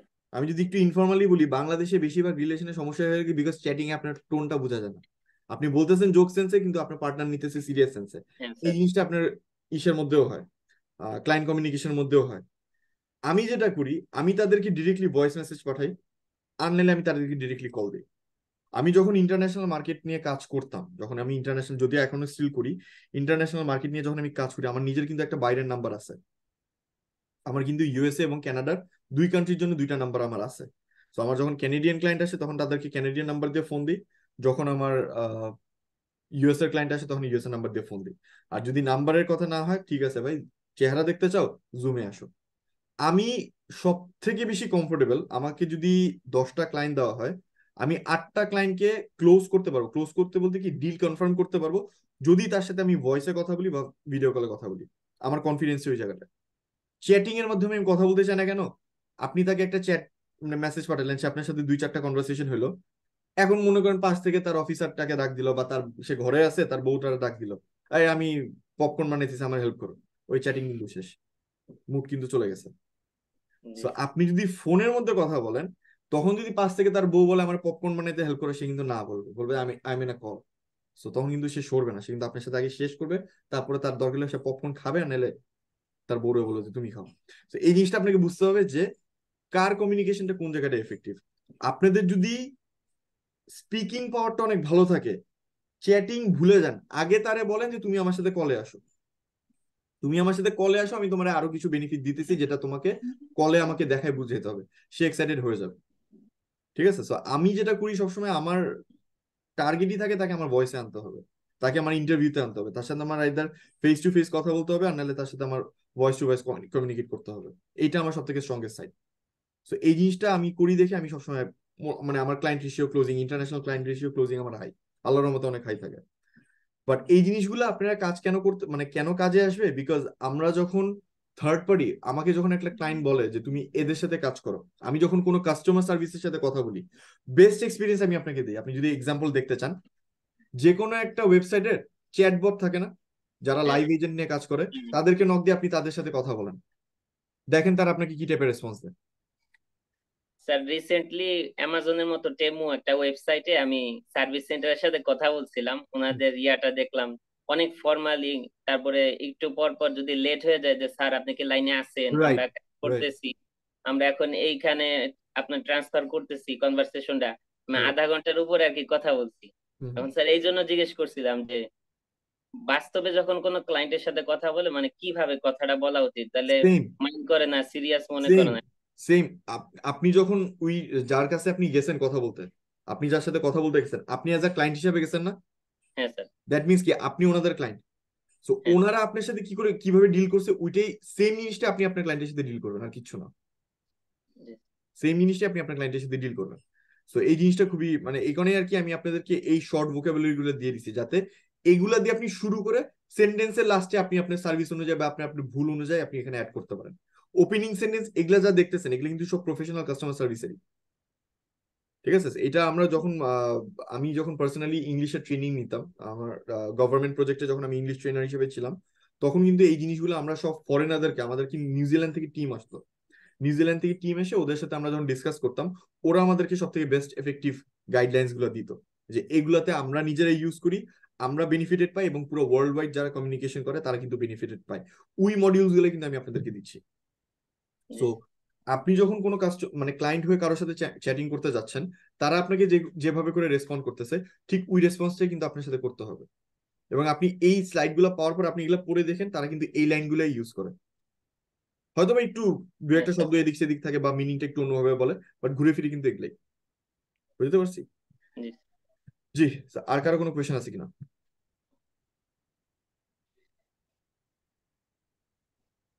আচ্ছা, নাই, আর কারো কোনো কোয়েশ্চেন নাই। ঠিক আছে, খুবই ভালো। স্যার আরেকটা কথা ছিল যে স্যার ক্লায়েন্টের সাথে কথা বলার সময় তারা খুব ফর্মালি বিহেভ করে, কিন্তু ওই যে আপনি যেটা বলেন যে আপনার কানাডার ক্লায়েন্টটা স্ট্রিক্ট ছিল, আমি ফ্রেন্ডলি আনছি, আর এটা কি মেথড ইউজ করে স্যার এটা করছেন? আচ্ছা, এইটা সত্যি কথা বলতে আপনার ইংলিশটা একটু ভালো হওয়া লাগবে। ইংলিশটা যদি ভালো হয় না, আপনি কথা ঘুরে দিতে পারবেন। কথা ঘুরে দিতে পারবেন কেমনে আমি বলি। আপনি যেটা বললেন যে আমার ক্যানাডিয়ান ক্লায়েন্টটা স্ট্রিক্ট ছিল, বাট আমি ওর সাথে কিভাবে করে ফ্রেন্ডলি হয়েছি। আচ্ছা, এটার সব থেকে বেস্ট এক্সাম্পল হলো গিয়ে, আমার নাম হলো গিয়ে মুশফিকুল হাসান। আমার পুরো নাম হলো গিয়ে মুশফিকুল হাসান। আমি যখন ইন্টারন্যাশনাল ক্লায়েন্টদের সাথে কথা বলতে চাই, তখন তাদের এই মানে আমাদের এশিয়ান নেম গুলো ডাকতে তাদের খুব কষ্ট হয়। এমনও আচ্ছা। দিন গেছে যে ক্লায়েন্ট মুশফিকরে মাশরুম শুনছে, মুশফিকরে টুথপিকও শুনছে। এরকম দিন গেছে আমার, মিথ্যা বলবো না, একদম বাস্তব কথা, এরকম দিন গেছে। তো ওদের বুঝার জন্য আমি কি করছি, আমার নামের মাঝখানে একটা নাম রাখছি যেটা কিনা একটা ফরেন নেম। আমার ফেসবুক প্রোফাইল যদি আপনারা কেউ থেকে থাকেন, যে এখান থেকে আমি মেসেজ দিই গ্রুপে, মুশফিকুল শেনরন হাসান। তো শেনরন, জিমরন, হ্যাঁ হ্যাঁ স্যার, হ্যাঁ, এখানে শেনরন যে জিনিসটা, ইভেন আমার জুমের নামটাতেও দেখছেন শেনরন লেখা আছে। হ্যাঁ স্যার। আচ্ছা, আমরা সবাই একটু মিউট করি, তাহলে সুবিধা হবে। আচ্ছা, সো এই যে নামটা রাখছি, এটা ওদের ডাকতে সুবিধা হয়। তো ওর সাথে একটা কথা বলতেছিল, তো আমি ওকে একটা জিনিস, কোন কোন কথার তালে জানি আমি বুঝলাম যে, আহ, ও হ্যাঁ, ও বলছিল যে মাই wish is that my company will get a lot of investors at the end of the week. তার ইচ্ছা ছিল যে তার কোম্পানিতে এই সপ্তাহ শেষে অনেকগুলো ইনভেস্টর ঢুকবে। তখন বলবো যে ইয়া, grinding wish is something that is in my, that is under my, I have the experience under my belt to grant wishes, just like my name suggests. এই যে কথাটা বললাম যে আমার নামের মধ্যেই দেখানো যাচ্ছে যে আমি উইশ পূরণ করি, এই যে কথাটা বললাম, কেমনে কানেক্ট করলাম? আমি যে নামটা ইউজ করছি সেই নামটা হলো গিয়ে একটা কার্টুন ক্যারেক্টারের, যেখানে কিনা ওর কাজ থাকে হলো গিয়ে মানুষের ইচ্ছা পূরণ করা। ইচ্ছার সাথে কিন্তু আমি আমার নামটা কানেক্ট করে ফেলছি। তখন তার নেক্সট কোয়েশ্চেন কি ছিল জানেন? আচ্ছা, তুমি কি ড্রাগন বল জি দেখো? আমি বলছি যে হ্যাঁ। আমি স্যার বলতে চাইছিলাম মাত্র কথাটা। হ্যাঁ, সো আপনি তাহলে বুঝতে পারতেছেন শেনরন কে বা শেনরন নামটার মানে কি। এই যে কথাটা ঘুরে গেল, তুমি কি ড্রাগন বল জি দেখো? বলছি যে হ্যাঁ। পুরা কনভারসেশন ঘুরে গেছে। নেক্সট 30 মিনিট আমরা কাজ নিয়ে কথাই বলিনি, আমরা কাজ নিয়ে কোনো কথাই বলিনি, আমরা সরাসরি ওই কার্টুনটা নিয়ে কথা বলছি। আরো কি কি আমি দেখি, আরো কি কি আমার দক্ষতা, সে কি কি দেখে, সে ড্রাগন বল জির কি কি পছন্দ, এই টাইপের কথাবার্তা বলে ঘুরে গেছে। এরপরে সে একটা গ্রুপ খুলছে, যেখানে আমাদের যাদেরকে হায়ার করছে এবং যারা যারা আছে তাদেরকে, গ্রুপের নাম ছিল, আমাদের কোম্পানি নাম ছিল, কোম্পানি নাম এবং যার যার নাম। সে গ্রুপের নামটা চেঞ্জ করে কিছুদিন, এই যে একটা মার্ভেলের মুভি আছে অ্যাভেঞ্জার্স মুভি, সে গ্রুপের নাম দিছে দ্য অ্যাভেঞ্জার্স, এবং প্রতিটা ক্যারেক্টারের নাম, মানে প্রতিটা এমপ্লয়ি আমরা যারা ছিলাম গ্রুপ মেম্বার, তাদের নামও দিছে সে ওই ক্যারেক্টার আকারে। ঘুরে গেল কথা। এইটাই হলো কি বিষয়টা, যে আপনি ইংলিশে যদি দক্ষতা থাকে, আপনি কনভারসেশন যে কোনো সময় ঘুরে দিতে পারবেন, যে কোনো সময়। সো আমি এইভাবে করেই ঘুরাইছি, আমার এই স্কিলটা ছিল বা আসি বিধায় আমি ঘুরাইতে পারি। সো এই জিনিসগুলো আপনাদের যত প্র্যাকটিস করবেন, ইম্পসিবল কিছু না, আমি তো ডেফিনেটলি কারো না কারো কাছেই শিখছি। সো আপনারা যত প্র্যাকটিস করেন, আপনাদের এই জিনিসগুলো চলে আসবে, এই আর কি। স্যার, ইংলিশ বুঝতে পারি কিন্তু বলতে পারা যায় না, এই ক্ষেত্রে স্যার কোনো সাজেশন আছে? এটার ক্ষেত্রে সাজেশন একটাই, যে জিনিসটা বুঝেন সেই টেকনিকটাই আপনি আরেকজনের সাথে সাহস করে অ্যাপ্লাই করেন। মনে করেন আপনি বুঝেন কি, আপনাকে যদি আপনি একটা সিনেমা দেখেন, সেই সিনেমার মধ্যে যদি ইংলিশে একটা লাইন বলে, হ্যাঁ স্যার। সেই জিনিসটা আপনি বুঝতে পারতেছেন লাইনটার মানে কি, কারেক্ট? জি। লাইনটার মিনিংটা কি এটাও বুঝতে পারতেছেন। হ্যাঁ। এই লাইনটা এখন আপনি প্র্যাকটিক্যাল লাইফে কারোর সাথে আপনি চ্যাটিং এ ইউজ করেন। খবরদার আই লাভ ইউ শব্দটা ইউজ করবেন না, এই সেন্টেন্সে ইউজ করতে যাবেন না, এটা বাদে অন্য যা যা সেন্টেন্স আছে সব ইউজ করেন। জি স্যার। ঠিক আছে, তো এই প্র্যাকটিস গুলা করেন, আপনি ইংলিশ চলে আসবে। ইংলিশ কি, ইংলিশ বেসিক্যালি কপি পেস্ট। আপনি একটা জায়গা থেকে ইংলিশ, এই যে যেটা বললেন যে আমি ইংলিশ বুঝতে পারি, আপনি জিনিসটা বুঝতেছেন, এই জিনিসটা আপনি আপনার লাইফে কোনো জায়গায় কাজে লাগান না। এই যে যেরকম আমি বললাম যে like my name suggest, I grant wishes, এই জিনিসটা আপনার মনে কি আমি মাথা দিয়ে বানাইছি? আমি অবশ্যই কারো না কারোর কাছেই শিখছি, আমি কোনো না কোনো মুভিতে দেখছি, কোনো না কোনো বইয়ে পড়ছি, আইডিয়াটা মাথায় ছিল, ধরে রাখছি, বিকজ আমার কাছে জিনিসটা ভালো লাগছে, লাইফে ইউজ করার চান্স পেয়েছি, আমি ইউজ করে দিছি। এটাই ইংলিশ, কপি পেস্ট, কিচ্ছু না। খালি কন্টেন্টের বেলা কপি পেস্ট করে না, তাহলে ধরা হবে। আচ্ছা, আর কারো কোনো কোয়েশ্চেন? ঠিক আছে, কোনো কোয়েশ্চেন নাই।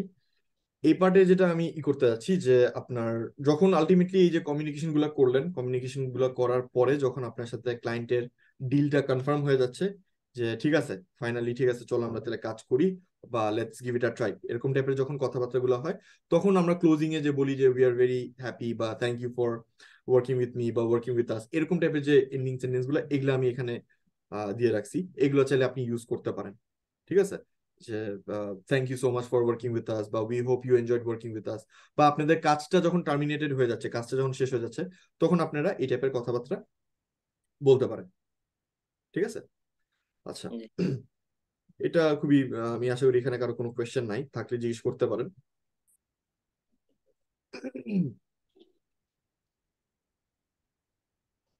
এই জিনিসগুলো একটু আপনারা খেয়াল রাখবেন। আপনারা যেহেতু মানে চ্যাটিং এর মাধ্যমে করবেন, চ্যাটিং এর মাধ্যমে টোনটাকে, আমি যেহেতু বললাম গলা দিয়ে যে কথা বলতেছি, যখন আমরা ভয়েস দিয়ে কথা বলি তখন আমাদের টোনটা একরকম থাকে, আর চ্যাটিং এ কিন্তু টোনটা আরেক, বুঝাটা টাফ।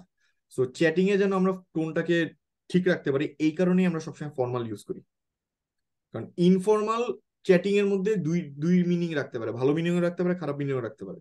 হ্যাঁ। এটা অ্যাভয়েড করার জন্যই কিন্তু আমরা সবসময় আপনার ফর্মাল ল্যাঙ্গুয়েজটা ইউজ করি চ্যাটিং এ। তারপরে আপনি ফর্মাল বা ইনফর্মাল বা আপনার চ্যাটিং বা ভয়েস যেটা দিয়ে কমিউনিকেট করেন, কিছু কিছু জিনিস আপনারা মনে রাখবেন, যে আপনাদের টোন, আপনারা যে গলায় কথা বলতেছেন, এই কথাটা কিন্তু আপনারা অলওয়েজ মেনটেন করবেন, একটা স্টেডি টোন। দেখেন আমি যে এই পুরো ক্লাসটা নিছি, আমি কিন্তু একটা সিঙ্গেল টোনে আপনাদের সাথে ক্লাসটা নিছি। যেখানে আমার জোর দেওয়া লাগছে সেখানে আমি আমার কথাটা জোর দিছি ওইভাবে, যেখানে আমার লাইট বলা লাগছে সেখানে লাইট দিছি। যখন আপনাদের সাথে মজা করছি তখন কিন্তু আমার টোনটা অন্যরকম ছিল, বডি ল্যাঙ্গুয়েজ, ফেস এক্সপ্রেশন, এগুলো কিন্তু টোটালি ডিফারেন্ট ছিল। সো এই জিনিসটা কিন্তু আমার অলওয়েজ মেনটেন করে যেতে হবে। ক্লায়েন্ট কমিউনিকেশনে যদি আপনি পুরা ক্লায়েন্টের সাথে কনভারসেশন এম করে করেন, হেসে, হাসি রাখছেন ঠিক আছে, কিন্তু এরকম করে দাঁত দেখায় যদি হেসে কথা বলতে থাকেন, yes sir, no sir, no you R absolute, এরকম টাইপের যদি কথাবার্তা বলেন, তাহলে কিন্তু লাভ নাই। আপনি মনে করতেছেন যে হ্যাঁ, কোন এককালে শুনছেন যে হেসে থাকলে ক্লায়েন্ট খুশি হয়, smile is okay, laughter is not. So smile করে রাখছেন, স্মাইল একদম দাঁত দেখায় করতে হবে না, নর্মাল একটা স্মাইল রেখে আপনি যদি কমিউনিকেট করতে পারেন, সেটা আপনার জন্য সব থেকে এফেক্টিভ। তার পরবর্তীতে সব থেকে ইম্পর্টেন্ট জিনিস যেটা, সেটা হলো বি ফ্রেন্ডলি। ফ্রেন্ড হইতে বলিনি, ফ্রেন্ডলি হইতে বলছি, এই জিনিসটা মাথায় রাখতে হবে। আমাদের সবসময় আমরা একটা ভুল করি, যে ফ্রেন্ডলি আর ফ্রেন্ডস, এই দুই জিনিসটা আমরা কমিউনিকেট মানে মিস্টেক করে ফেলি। আমি আমার ক্লায়েন্টের সাথে ফ্রেন্ডলি ছিলাম, but I was not his friend. দিন শেষে আমি ওর এমপ্লয়ি, ও আমার বস, এটা আমাকে মাথায় রেখে ওর সাথে কথা বলতে দিচ্ছে। তো এই জিনিসটাও কিন্তু আপনারা করতে পারেন, যে আপনারা ফ্রেন্ডলি হন, বাট আপনারা ফ্রেন্ডস হয়ে না, পোলাইট থাকেন। আচ্ছা, say know the right way. আমরা কিন্তু কিছু কিছু কেসে নো, সরি, এরকম করে জিনিসটা বলে দিই না, নাটাকে প্রপার ভাবে বলেন। আই, স্যার, জি, হ্যাঁ হ্যাঁ। একটু ইন্টারাপশনের জন্য সরি স্যার, আমার আসলে স্যার ডক্টরের অ্যাপয়েন্টমেন্ট আছে, তো আমি যেতে পারি স্যার? হ্যাঁ, আপনি চাইলে যেতে পারেন, সমস্যা নেই, ক্লাসের রেকর্ডিং দেওয়া হবে, দেখে নিন। আপনি নামটা বলে যান কাউকে, তাহলে আমি অ্যাটেন্ডেন্সটা দিয়ে রাখতে পারবো। ওই যে রাকিব, মনে রাখতে হবে স্যার, সমস্যা নেই। আচ্ছা ঠিক আছে, বলে দিব আমি। আচ্ছা, ওকে। সো যেটা বলতেছিলাম আপনাদেরকে, যে নোটাকে ঠিক মতো বলা শিখেন। নাটাকে যদি ঠিক মতো বলতে পারেন, তাহলে আপনাদের আসলে জিনিসটা খুব ইয়ে হবে। কারণ নোর মধ্যেও কিন্তু অনেক মধু থাকে, ঝালমরিচের মতো তো নো বলে কোনো লাভ নেই, খামাখা তাকে চেতায় লাভ নেই। সো নোটাকে আমরা খুব পোলাইটলি বলা ট্রাই করবো। নো বলতে হলে আগে আমরা শুরু করি সরি দিয়ে, দেন আমরা নোটাকে লাস্টে অ্যাড করি। অনেকে আছে নো সরি, এই জিনিসটা উল্টা, সরি দিয়ে শুরু করেন, মনটা গলছে, তারপরে নোটাকে বলেন। ঠিক আছে, আচ্ছা। তারপরে অ্যাক্টিভ লিসনিং প্র্যাকটিস করবেন। অ্যাক্টিভ লিসনিং মানে জানেন, অ্যাটেনশন দিয়ে তার কথা শুনতেছেন, মনোযোগ সহকারে তার কথাটা শুনতেছেন, এই জিনিসগুলো প্র্যাকটিস করেন। আপনি দেখাই আছেন যে আপনি মনোযোগ দিচ্ছেন, আচ্ছা আচ্ছা আচ্ছা, কিন্তু দিন শেষে চিন্তা করতেছেন যে জাওয়ানের লাস্টে কি হয়েছে, জাওয়ান মুভির লাস্টে কি হয়েছে, জাওয়ান 2 বের হবে, ওইখানে কি শাহরুখ খানের আরো পার্ট থাকবে, এই টাইপের চিন্তাগুলো রাখেন না। যে সাবজেক্ট নিয়ে ফোকাস করতেছেন ওই সাবজেক্টেই মনোযোগটা দিবেন। এই জিনিসগুলো করার চেষ্টা করবেন। কারণ যারা প্রফেশনাল তারা কিন্তু আপনার চেহারা দেখেই বুঝতে পারে যে আপনি ফেক অ্যাটেনশন দিচ্ছেন না অ্যাক্টিভ অ্যাটেনশন দিচ্ছেন। আর এইটার সব থেকে বেস্ট ওয়ে আমি আপনাদেরকে শিখা দিই, যখন আপনারা অ্যাক্টিভলি শোনার চেষ্টা করতেছেন, যখন ক্লায়েন্ট একটু স্টপ করতেছে, চেষ্টা করেন একটা কোয়েশ্চেন করার, যা বসে ওইটা নিয়ে একটা কোয়েশ্চেন করার ট্রাই করেন। তাইলে সে বুঝবে যে না, ও আমার কথাগুলো শুনছে, নাহলে আমার এই কোয়েশ্চেনটাও করতে পারতো না। এই জিনিসটা প্র্যাকটিস করেন, চেষ্টা করেন। আচ্ছা, কনসিস্টেন্ট থাকার চেষ্টা করেন, ওদের ল্যাঙ্গুয়েজেই কথা বলার চেষ্টা করেন। ওদের ল্যাঙ্গুয়েজ বলতে ইংলিশ, হিন্দি, উর্দু টুর্দু এগুলো আপনাদের দরকার নেই। যদি আপনি মনে করেন যে আপনি এইভাবে করে কমিউনিকেট করে করতে পারবেন, ইংলিশের বাইরে অন্য কোনো ল্যাঙ্গুয়েজ জানেন, তাহলে আপনি করেন, সমস্যা নেই। যদি দক্ষতা থাকে, এক্সপিরিয়েন্স থাকে, তাহলে করেন। এছাড়া অলওয়েজ গো ফর ইংলিশ। আচ্ছা, তারা যদি কোনো ফরম্যাটিং বা কোনো কিছু দেখায়, তাদের যদি ওয়ার্ক প্রসেস, ফরম্যাটিং বলতে কি তাদের কিছু ওয়ার্ক প্রসেস থাকে, যেরকম তোমাকে সকালবেলা এসে, যেরকম আমি লাস্ট যে একটা জায়গায় জব করতাম, আমাদের নিয়ম ছিল আমরা যখন ক্লাস নিতে যাব গিয়ে আগে আমাদেরকে ছবি তুলে পাঠাইতে হবে যে আমরা সেন্টারে পৌঁছাইছি। এটা একটা ওয়ার্ক ফরম্যাট। এমন ছবিটা এমন ভাবে করে তুলতে হবে যাতে বোঝা যায় যে আমরা, আমাদের ড্রেস আপটাও দেখা যাচ্ছে, জুতা থেকে শুরু করে কি কি পরছি সবকিছু যেন দেখা যায়, ওরকম করে আমাদেরকে ছবি দিতে হয়। তার পরবর্তীতে গিয়ে আমাদেরকে আগে অ্যাটেন্ডেন্স পেপার ছেড়ে দিতে হয়, দেন অ্যাটেন্ডেন্স পেপার আবার ক্লাসের মাঝখানে ছাড়তে হয়। এই যে ফরম্যাট গুলা, প্রতিটা কোম্পানিরই কিছু রুলস থাকে যে আপনি কাজ শেষ করছেন, আপনাকে এই জায়গাটায় কাজটা আপলোড করতে হবে। এই ফরম্যাট গুলো ভালো মতো জেনে রাখেন, যে কে কি বা কোন বিজনেস কোন ফরম্যাটে কাজটা করতে চায় বা কিভাবে কি, জেনে রাখলে ওই ফরম্যাট গুলো ফলো করেন, আপনার অফিসে কোনো একটা বা কাজ করতে গেলে কোনো একটা ঝামেলা হবে না। ঠিক আছে? আর কখনো আমতা আমতা করবেন না, যা বলবেন সবসময় ক্লিয়ারলি বলবেন এবং প্রিসাইসলি বলবেন। যতটুকু বলতে চাচ্ছেন ততটুকুই বলেন, বাট ক্লিয়ারলি বলবেন। এমন কিছু রাখেন না যেটা থেকে মানুষ আরো 2-4টা কোয়েশ্চেন বের করে আপনাকে পরে বলতে পারে যে না তুমি তো জিনিসটা ক্লিয়ারলি বলো নাই, আমরা তো ধরে নিছি তুমি এরকমই করবা। এই জিনিসগুলো করবো না, ঠিক আছে? And always thank you, sorry, please, এই জিনিসগুলো তখন বলবেন যখন এটা দরকার। ওভারলি থ্যাংক ইউ, এক লাইনে 3-4 বার থ্যাংক ইউ, এই জিনিসগুলো করার কোনো দরকার নেই। আননেসেসারি থ্যাংক ইউ বলার কোনো দরকার নেই। আননেসেসারি সরি বলার কোনো দরকার নেই। অবশ্য আননেসেসারি প্লিজ বলারও দরকার নেই। সর্বপ্রথম বেস্ট ওয়ে হলো গিয়ে প্লিজ, সরি, থ্যাংক ইউ, এই তিনটার মিনিং অনেক ভালো মতো করে জানা এবং এই জিনিসটা করে বোঝা যে এই তিনটা জিনিস আমার কই ইউজ করতে হয়। আপনি এক লাইনে 3-4 বার please, 3-4 bar sorry, 3-4 bar thank you বললেই যে আপনি পোলাইট হয়ে যাচ্ছেন, তা কিন্তু না। ঠিক আছে? ওভার থ্যাংক ইউ, ওভার সরিতে কিন্তু জিনিসটা আরো খারাপ দেখায়। সো এই জিনিসগুলো আমরা ওভার ইউজ করা থেকে বিরত থাকি। আচ্ছা, make things easy for them, চেষ্টা করবেন যে আপনার সাইড থেকে আপনার কাজের প্রসেস বা আপনার কমিউনিকেশন যতটা ইজি করে দেওয়া যায় ওদের জন্য, যত ইজি করে দিতে পারবেন তত আর কি ওদের জন্য লাভ, তত আর কি ওরা জিনিসটাকে ইজিলি নিতে পারবে। যত কমপ্লিকেটেড করবেন তত ঝামেলা করবেন। তো এই জিনিসগুলো করার কোনো দরকার নেই। ঠিক আছে? সো এই, আর যেখানে যেখানে কোয়েশ্চেন করা দরকার সেখানে সেখানে কোয়েশ্চেন করবেন। কোয়েশ্চেন করার পরে আপনার লাস্টে যখন কাজটা সাবমিট করবেন, অবশ্যই যেটা আপনি শিখে আসছেন, রিভিশন দেওয়া। কাজের জন্য ভালো মতো রিভিশন টিভিশন দিয়ে দেন কাজটাকে আপনারা সাবমিট করবেন। কারো কোনো কোয়েশ্চেন নাই? ওকে, ভেরি গুড। ফাইনালি আপনাদের লাস্ট যে টপিকটা আমরা ডিসকাস করব, যেটাতে আমরা সবাই সবসময় ধরা থাকি, সেটা হলো গিয়ে, ভাইয়া, আমার একটা কোশ্চেন ছিল, হ্যাঁ সেটা প্লিজ। হচ্ছে আহ, আমাদের যে এগ্রিমেন্টটা হবে, এইটার যদি আমাদেরকে একটা ডেমো দিতেন সবচেয়ে বেটার হতো আর কি। মানে এসইওর জন্য এগ্রিমেন্ট কেমন ডেমো হয় তো আমরা আসলে জানি না, ওইটার জন্য একটা যদি ডেমো পেপার দিতেন আমরা, আমাদের হচ্ছে ভালো হতো আর কি। মানে আমরা বুঝতে পারতাম যে কিভাবে ডেমো লিখতে হয় বা এগ্রিমেন্ট পেপার লিখতে হয়। প্রথমত ডেমো যদি আপনারা খুঁজতে চান, ডেমো অনেক রকমই হয়, depending on business to business demo অনেক রকমই হয়। আপনারা চাইলে ডেমোটা অনলাইন থেকেও নিতে পারেন। ক্লায়েন্ট এগ্রিমেন্ট ডেমো বা ক্লায়েন্ট এগ্রিমেন্ট স্যাম্পল লিখে যদি সার্চ করেন, হাজার একটা স্যাম্পল পাবেন। আর ইন কেস তাও যদি না পান, ঠিক আছে ফাইন, আমি ডেমো একটা ব্যবস্থা করার ট্রাই করব। আর সেটা হইতে পারে আপনাদের সাথে যদি আমার আরেকটা ক্লাস লাগে, ফ্রিকুয়েন্ট, যে এই যে যেরকম এই কোয়েশ্চেনটা করলেন, এই কোয়েশ্চেনগুলো যদি আরো এরকম আরো অনেকের অনেক কোয়েশ্চেন থাকে, সেগুলো ডিসকাশনের জন্য হয়তো আমি থার্সডেতে আরেকটা ক্লাস নিতে পারি। আর যদি ইন কেস মনে করেন যে না, নেওয়া লাগবে না, তাহলে আমি আপনাদেরকে একটা ডেমো আপনাদের গ্রুপে আপলোড করে দিব। তো ওখান থেকে আপনার ডেমো একটা দেখে নিন। ঠিক আছে? আচ্ছা, আর কার কোনো কোয়েশ্চেন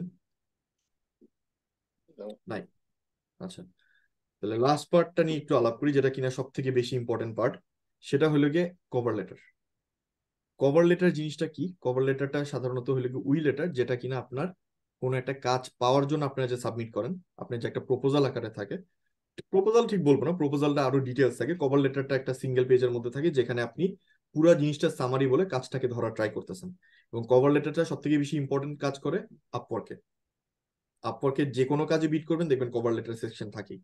সো যেহেতু আপওয়ার্ক হলো গিয়ে সব থেকে বেস্ট মার্কেটিং, মানে কি বলে, মার্কেটিং তো না, আপনার প্ল্যাটফর্ম, জব প্ল্যাটফর্ম বা মার্কেট প্লেস, এই জায়গাটায় আপনার কভার লেটারটা যদি এফেক্টিভ না হয়, তাহলে কিন্তু আপনি ধরা খাবেন।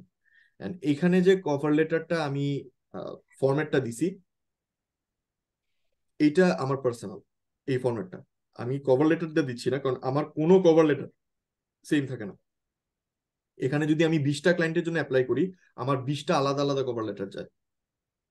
ওই থাকে না যে আপনার ধরা বাঁধা কিছু রুলস যেগুলো ফলো করে আপনি কভার লেটারের জন্য অ্যাপ্লাই করতেছেন, একটা ক্লায়েন্টও পাবেন না, বিশ্বাস করেন একটা সিঙ্গেল ক্লায়েন্টও পাবেন না। এবং ক্লায়েন্টরা এখন এত চালাক হয়ে গেছে, ওরা লাস্টে একটা কথা বলে দেয়, don't give me that AI generated or robotic cover letter বা জেনারেল কভার লেটার, এইটা ওরা চায় না। কভার লেটারে কিছু জিনিস থাকে যেগুলো যদি আপনারা ঠিক মতো লিখতে পারেন, আপনি শিওর থাকেন ক্লায়েন্ট আপনাকে নক দিবে কথা বলার জন্য। কেমনে নক দিবে, আমাকে কেন নক দিত, সেই জিনিসটাই করতেছি। সর্বপ্রথম রুলস, সেম টেমপ্লেট কখনো ইউজ করবেন না। সেম টেমপ্লেট কখনো ইউজ করবেন না। ওই যে যেটা বললাম যে আপনার টেমপ্লেটটা, যেটা বললাম আপনি শিবলু সম্ভবত কোয়েশ্চেনটা করছেন যে এগ্রিমেন্টটা কি, এগ্রিমেন্ট যদি আমি দিয়ে দিই, একটা একটা টেমপ্লেট না, এই টেমপ্লেটটাই তো আপনি সব জায়গায় ইউজ করবেন। কভার লেটারের ক্ষেত্রে এরকম কোনো টেমপ্লেট ইউজ করবেন না। এক এক ক্লায়েন্টের রিকোয়ারমেন্ট এক এক রকম, এক এক ক্লায়েন্টের কাজ এক এক রকম, ওইভাবে করে আপনারা কভার লেটার দিবেন, কোনো ফরম্যাট বা টেমপ্লেট ইউজ করবেন না। আচ্ছা, সর্বপ্রথম যেটা করতে পারেন যে কভার লেটারের স্টার্টিং লাইনে আপনি খুব একটা অ্যাট্রাকটিভ কিছু দেন। প্রথম লাইনে এমন কিছু দেন যেটাতে তার চোখ ঘুরে যাবে। High, I am Mushfiqul Hasan, I am N SEO expert, এগুলা খুবই বোরিং এন্ড নর্মাল স্টার্টিং। এরকম টাইপের কিছু না দিয়ে এরকম করে যদি লেখেন যে looking for the best SEO expert, you found him, দেখেন এখানে কিন্তু তার চোখটা আটকাবে। শুরু হয়েছে কোয়েশ্চেন দিয়ে, আনসারটাও হয়ে গেছে, তখন সে চাবি একটু পড়তে। তো এরকম টাইপের এফেক্টিভ অ্যাটেনশন সিকিং কোনো স্টার্টিং একটা লাইন দেন। তারপরে গিয়ে আপনি আপনার ব্যাপারে বলেন, আপনি আপনার ব্যাপারে কিছু কথা বলেন, বেশি কথা বলতে চান না, জাস্ট আপনার ব্যাপারে ছোট একটা 2-3 লাইনের মধ্যে ইন্ট্রোডাকশন দিয়ে সরাসরি আপনি আপনার কাজের কথা বলেন। কাজের কথা এইভাবে করে বলবেন, হ্যাঁ আমি এই কাজ করছি, আমি ওই কাজ করছি, এই কাজ, এইভাবে না। আপনি কোন কাজ করছেন, কোন কাজ থেকে কি বেনিফিট আসছে, এবং ওই কাজটা আপনার যে ক্লায়েন্টের জন্য আপনি অ্যাপ্লাই করতেছেন সেই ক্লায়েন্টের কাজকে কিভাবে করে হেল্প করবে, সেই জিনিসটা আপনারা কথা বলেন। মানে মোট কথা, আপনার যে স্কিলটা আছে সেই স্কিলটা আপনার যে ক্লায়েন্টের জন্য অ্যাপ্লাই করতেছেন তাকে যদি আপনি দেন, তার কি বেনিফিট আসবে, আপনি সেই জিনিসটা কভার লেটারে বলেন। হ্যাঁ, I am a very good researcher, I have very powerful tools with which I can do deep research and this can help you with your keyword research. দেখেন ক্লায়েন্ট যদি কিওয়ার্ড রিসার্চ খুঁজে, এরকম টাইপের কথা যদি বলে আপনি বলেন যে আমার ডিপ অ্যানালাইসিস বা ডিপ রিসার্চ করার এক্সপিরিয়েন্সটা তোমাকে অনেক ফ্রুটফুল কিওয়ার্ড বের করতে হেল্প করবে, তখন কিন্তু ক্লায়েন্ট বুঝবে আচ্ছা তার মানে ছেলেটা অনেক ভালো রিসার্চ করে, আমার তো কিওয়ার্ড রিসার্চ দরকার, আচ্ছা ঠিক আছে আমি দেখি, কথা বলে দেখি। কাজ পান না পান, কথা তো বলবে। ওই 2-4টা কথা বলে না যদি করে, আস্তে আস্তে একজন তো হ্যাঁ বলবে, কনফিডেন্স চলে আসবে। যত কথা বলবেন তত আপনার জন্য ইজি হবে। ঠিক আছে, তো এই জিনিসগুলো বলেন। এক্সপিরিয়েন্স বা স্কিল নিয়ে যখন কথা বলবেন, এর পাশাপাশি যেটা নিয়ে কথা বলতেছেন, কিওয়ার্ড রিসার্চ ফর এক্সাম্পল যদি বলি, কিওয়ার্ড রিসার্চ নিয়ে যদি আপনি কথা বলেন যে আমি অনেক ভালো কিওয়ার্ড রিসার্চ পারি, আপনি কিছু এক্সাম্পল দেন তাকে। আপনার কিওয়ার্ড রিসার্চ যে ভালো সেটা কিছু এক্সাম্পল দেন, কোন কোন কিওয়ার্ড র্যাঙ্কে আনছেন, বা আপনার এই কিওয়ার্ড নিয়ে কেউ যদি বেনিফিট হয়েছে কিনা সেটার এক্সাম্পল দেন, কাজে আসবে। এক্সাম্পল দেওয়ার পর তাকে এমন কিছু অফার করেন যেটা কিনা অন্য কোনো মার্কেটার অফার করবে না সাধারণত। সেটা হইতে পারে ওইটার জন্য চার্জ মানুষ করে, আপনি না হয় ওইটার থেকে ছোট একটা পার্টটাকে ফ্রিতে দিলেন, ঠিক আছে, বা কোনো একটা কিছু ইউনিক অফার করেন যেটাতে কিনা সে খুশি হবে। কারণ দিন শেষে ভাই, কেউ যদি এক্সট্রা কিছু চায় বা কেউ যদি ডিফারেন্ট কিছু আইডিয়া পায়, কে এটাকে ইউজ করতে চাবে না, কে এই চান্সটা মিস করবে। সো চেষ্টা করেন ইউনিক কিছু অফার করতে। আর এইটা হলো গিয়ে আমার সব থেকে বেস্ট পার্ট, যেটা আর কি আমাকে বেশি হেল্প করছে, সেটা হলো গিয়ে কোনো একটা সাসপেন্স রেখে যদি আপনি শেষ করেন, কোনো একটা সাসপেন্স রেখে যদি আপনি শেষ করেন। ফর এক্সাম্পল যে I understand your keyword, you are looking for a keyword researcher, but there are a lot of things that you can do with the keyword apart from your business, এরকম টাইপের কোন একটা suspense রেখে যদি শেষ করেন, যেখানে বলতেছেন যে এখান থেকে তুমি আরো কিছু করতে পারবা, যেটার জন্য তুমি আমার সাথে যোগাযোগ করো, আমি তোমাকে বলে দিচ্ছি। সে করা কাজ, কাজ করাক আর না করাক আপনাকে দিয়ে, ওই বেশি কিছু কি করতে পারবে বা এক্সট্রা বেনিফিট কি পাবে, বা কোন একটা ক্লিফ হ্যাঙ্গার বা যে সাসপেন্সটা, এটা জানার জন্য সে আপনার সাথে যোগাযোগ করবেই। যোগাযোগ করছে তার মানে আপনি তাকে এখন, এই যে সে যোগাযোগ করছে কেন, হয়তোবা আপনার সাসপেন্সটা তার পছন্দ হয়েছে, তার কোয়েশ্চেনটা দেখে বুঝতে পারবেন যে সে কোনটা দেখে আপনার কাছে আসছে, আপনার কাজের এক্সপিরিয়েন্স দেখে নাকি আপনার সাসপেন্স দেখে, তখন আপনি বুঝতে পারবেন। যেটাতেই আসুক, যদি মানে কথা বলার কনফিডেন্স থাকে তাকে ফোনে আনেন, আমাকে যেরকম নক করলেই বলে আমাকে কল দাও, সর্বপ্রথম বলে আমাকে কল দাও, আপওয়ার্কে কল দাও বা জুম লিঙ্ক দিই, কল মি, তখন আমি কাজটাকে ক্লোজ করি, করে বাস মোটামুটি কাজের রেশিওটা থাকে। সো এই জিনিসটা যদি করতে পারেন তাহলে দেখা যাবে যে আপনাদের কভার লেটারটা খুবই এফেক্টিভ হবে। ঠিক আছে, ওই ধরা বাঁধা নিয়মগুলো ফলো না করে এই ফরম্যাট গুলো যদি ফলো করেন, দেখবেন যে আমি এখনো পর্যন্ত মনে আছে যে আমার যতগুলো আপওয়ার্কের ক্লায়েন্টকে আমি নক দিছি, একটার জন্য আমার কোনো ফরম্যাট কভার লেটার ছিল না। কাজটা পড়ছি, পরে ওনার কাজটাই আমার কভার লেটারের মধ্যে মেনশন করছি, তাহলে সে বুঝতে পারবে যে কভার লেটারটা আমার বানানো, মানে ইনস্ট্যান্ট বানানো। পড়ছি, পরে জাস্ট টাইপিং করে আমার মাথায় যেটা আসছে তার কাজের জন্য যেটা বলা লাগবে, এই ফরম্যাট গুলো ইউজ করে আমি জাস্ট তাকে ই করছি, যেন কভার লেটার দিছি, দ্যাটস ইট। আমি যে কপি পেস্ট করে করবো, আমি এই কাজটা কখনো করিনি। সো বলেন, কারো কোনো কোয়েশ্চেন আছে কিনা?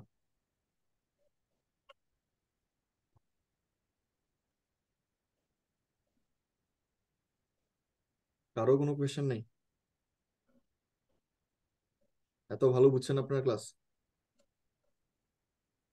আচ্ছা,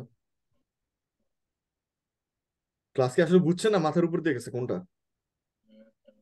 জি ভাই বুঝছি। জি স্যার, সব সম্পূর্ণটাই। হ্যাঁ না কিছু তো বলেন, একটু আগে বললাম যে ক্লায়েন্টের ফিডব্যাক নেওয়াটা ইম্পর্টেন্ট। হ্যাঁ না, না বুঝলেও সেটাও না বলেন, হ্যাঁ বুঝলে সেটা তো হ্যাঁ বলবেনই, বলেন। আচ্ছা, তাহলে যেহেতু সবাই বুঝছেন, তাহলে আহ, এটাই ছিল আমাদের ক্লাস। আমাদের আজকে এই ক্লাসটা এই পর্যন্তই।